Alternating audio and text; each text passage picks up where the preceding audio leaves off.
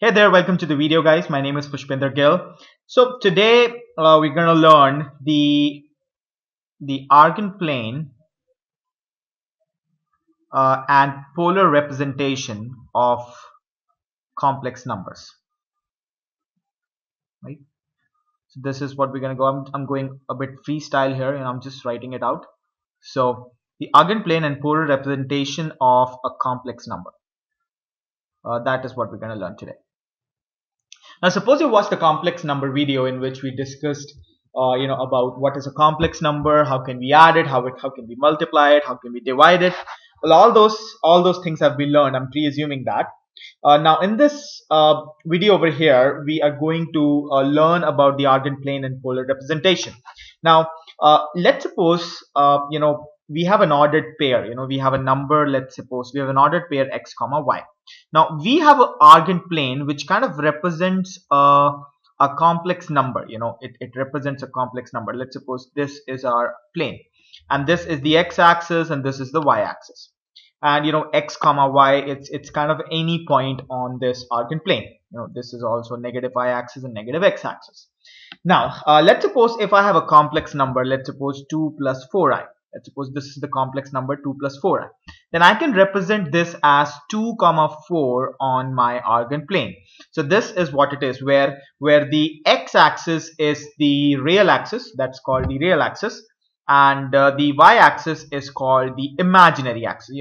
It constitutes of the imaginary number, right? So let's suppose if I have 2 comma 0i, that would be represented as 2 comma 0 here. So this is how I represent. So let's suppose if I want to represent a negative 3 comma 2 in terms of a complex number, so that complex number is going to be equal to negative 3 plus 2i, right? Because the x coordinate is known as the x coordinate is known as the real part of it, and the y coordinate is known as the imaginary part of it. Now this is nothing which is called as the plane having the complex number. It's called the complex plane. So this plane is known as the complex plane, or it's also known as the Argand plane, right? Now there are few specific properties that you can actually understand about the Argand plane. Let's understand these properties, right? So there are few properties that we'll be interested in. Let's understand those. So the first property is that in an Argand plane, let's suppose this is actually the plane here. So in an Argand plane, this is the y-axis and this is the x-axis. Every point on the x-axis would be a complex number that would represent a plus 0 times I, because the imaginary part is 0 here, and every point on the y-axis it's going to represent the complex number 0 plus bi. Right? So that, because the real part on this complex number is 0. So that is the first property of of this Argand plane. And the second thing that I want to discuss about, it's actually the modulus of this Argand plane of a complex number, right? So that's what I discuss about.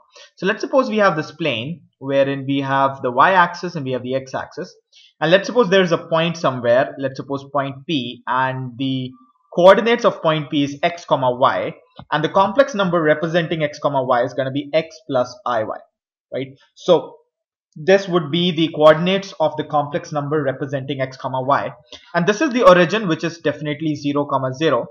And if we try to find the distance from here all the way till here, right?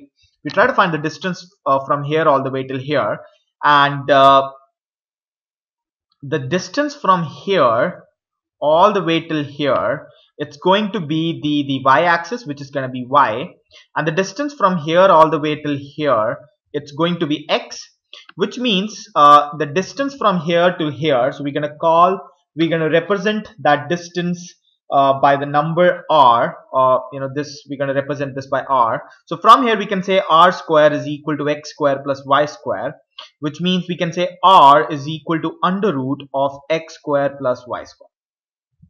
Right? So this r represents the under root of x square plus y square, which is actually the modulus of the complex number, which is equal to modulus of z, which means I can say that modulus of x plus iy is actually equal to r. right? So this is how we represent the modulus of a complex number, right? So suppose you're understanding the simple property here. Now, another thing that we're going to discuss is how do we represent the conjugate, how do we represent the conjugate of a complex number, right? So if you watched the previous video, you would have understood that let's suppose we have a complex number x plus iy. The conjugate of that complex number, we're going to represent it as, let's suppose z dash is going to be x minus iy.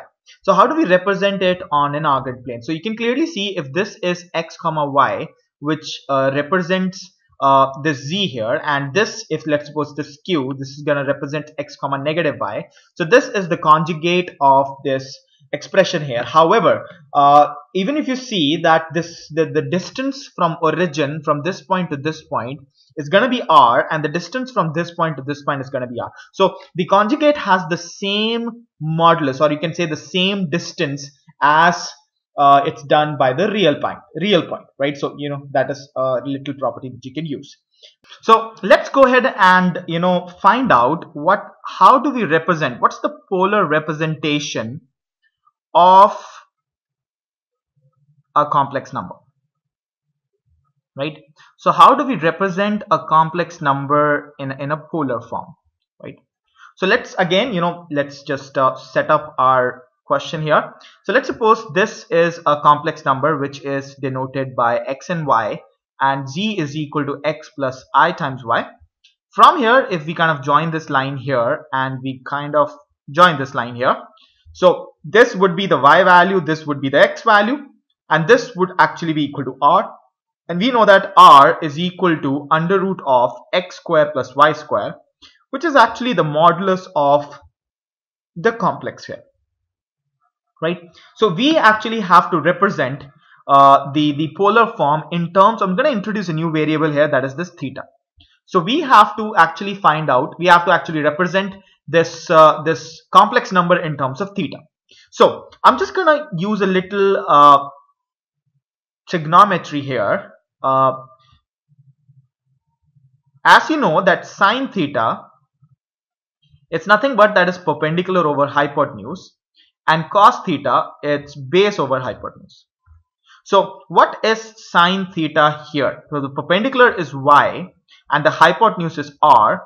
And what is cos theta here? The perpendicular, the base is actually x and the hypotenuse is r. So using these two expressions, what I can do is I can actually find out the value of r in terms of theta. So from here I can say that the value of y is actually equal to r sine theta, and the value of x is equal to r cos theta. So using these two expressions here, I can actually break my complex number into a few parts here. I can break the complex number.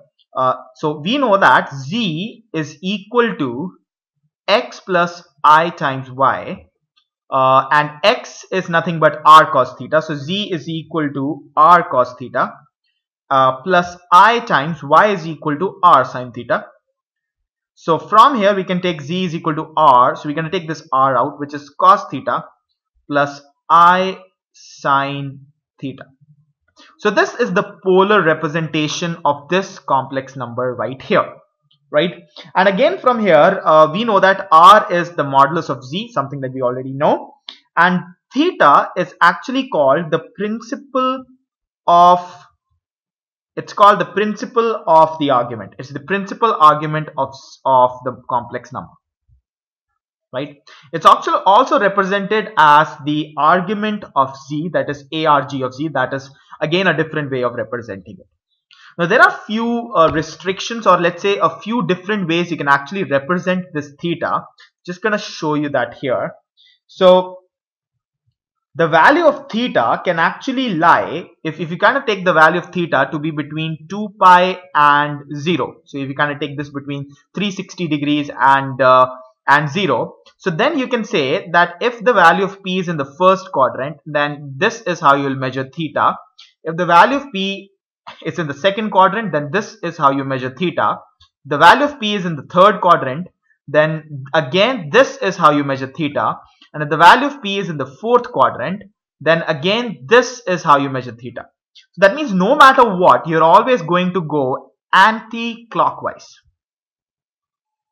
However, if I say that you measure the value of theta in terms of positive, in between positive pi and negative pi. So if you measure theta between positive pi and negative pi, or between,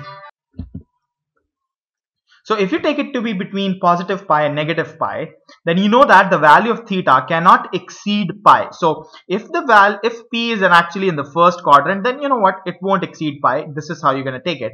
If p is in the second quadrant, again this won't exceed pi. This is how you're going to take it. If p is actually in the third quadrant, then you know that going like this would actually create a lot of problem. So that means, it's actually going to go more than pi here, which is why you're going to take this as the value of pi, right? And again, if it's in the fourth quadrant, again you will be taking this as the value of theta, right? Not the pi, the value of theta, right? So this is how it is. That means if p is actually in the first quadrant and in the second quadrant, then in this case, then you go anti-clockwise, and if p is actually in the third quadrant or the fourth quadrant, then you go clockwise, right? So that is what it is about the polar representation. Let's actually take an example so that you can understand it in a better way. Let's suppose if I say we want to represent this complex number here, that is 1 plus I root 3. Let's suppose we want to represent this in a polar form, right? So if we kind of put this on the graph here, we know that this is 1 comma root 3, because this is 1 and this is root 3. And if you kind of join this up, this is nothing but which is the y part, root 3, this is the x part, and the value of r is going to be equal to root of x square plus y square, which is equal to root of 1 plus 3, which is equal to 2. So this is actually equal to 2.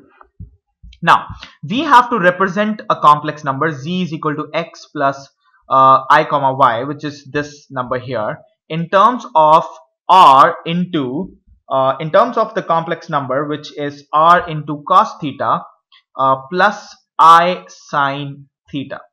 That means we need the value of this theta. So that is actually we can get very easily, because we know that sine theta is perpendicular over hypotenuse, which is root 3 by 2. Using this expression, we know that theta is actually equal to 60 degrees, or theta it's equal to pi by 3. So we get the value of theta. That means we can represent z to be equal to r cos theta plus I sine theta, something that I've already written, r cos theta into I sine theta. So z is equal to, the value of r is equal to 2. Cos theta, it's the value of theta is pi by 3, so it's cos pi by 3 plus I sine pi by 3. So we have the value of sine pi by 3. So that is the polar representation of this complex number right here, right? So I suppose you're understanding this point here, guys. This would be about the video where we talked about the polar representation of a complex number. We're going to be coming with more future videos on this. So thank you very much for watching. Don't forget to explore more about us on this website. And this would be the Facebook page. We can give us your valuable like. And you can give us your feedback on this email address. So thank you very much for watching, and I'll see you in the next one.